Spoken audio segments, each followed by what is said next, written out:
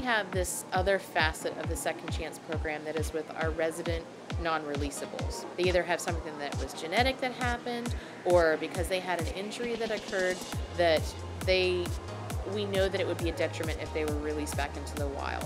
We took in Sunburst Sea Turtle, who was hit by a boat and suffered a secondary bone infection that created some scar tissue. So Sunburst's issue was that she couldn't really use her front flippers very well. She wasn't using what we needed to see from her to be able to thrive in the wild. We took her thinking we were going to have her forever.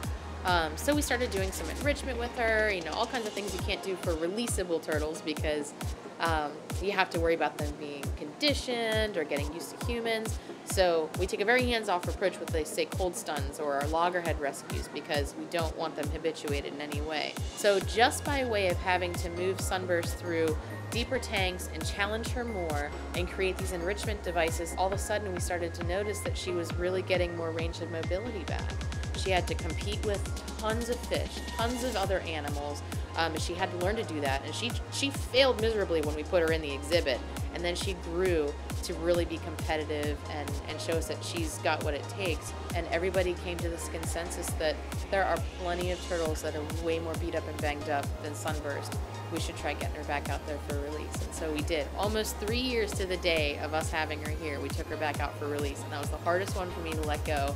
We want to try to see if, because we are a public aquarium and we do have these other exhibits that are so much deeper than our rehab facility has, why don't we try and take ones that might be on that cusp that need more space, need more time, maybe some engineering, just a closer look, and see if we can't take more of these turtles and just give them that chance to shine. You can never count these turtles out. They're so resilient, and they're just so relatable. And everybody can get behind an animal that gets well and gets to be returned back to the wild. That's ultimately where we want them. So if we can do that in 6 months or a year, it's really great for them and for us.